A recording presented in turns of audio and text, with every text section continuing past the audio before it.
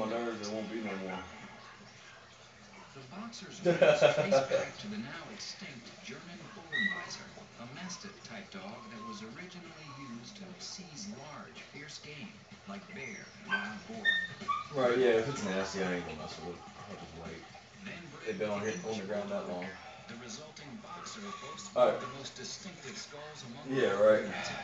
With a short muzzle and big underbite, Alright, well, I'll holler at he you. was prized for holding his Bye. prey until his master arrived. The boxer as we know it was unveiled at the turn of the century, starring in some of the first motion pictures ever created.